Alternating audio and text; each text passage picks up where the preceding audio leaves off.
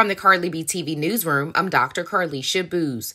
Georgia House members turned aside objections that tougher anti-gang sentencing laws would sweep too many young people into prison for long stretches, passing a bill backed by Republican Governor Brian Kemp. The bill aims to crack down on people convicted of recruiting minors into a gang.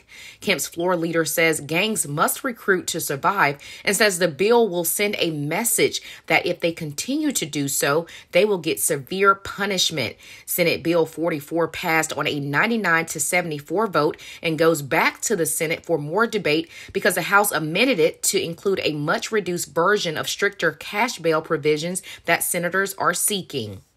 Lawyers for former President Donald Trump are attacking a special grand jury and prosecutors who investigated him in Georgia, asking a state court to throw out its report and all testimony from the inquiry and bar Fulton County District Attorney Fani Willis from continuing to investigate or prosecute Trump.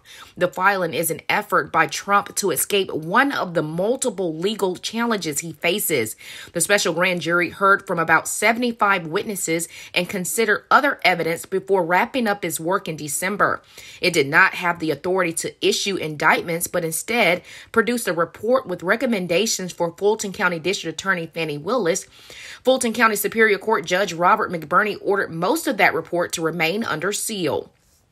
A plan to boost weight limits for trucks on Georgia state highways is proving a heavy lift against determined opposition. On Monday, the Senate Transportation Committee voted 7-4 and approved a new version of House Bill 189 that will allow trucks moving agricultural and forestry commodities to carry up to 88,000 pounds on state roads. The bill goes to full Senate for more debate. The House would have to approve those changes. For more news on the go, visit KBTV.com.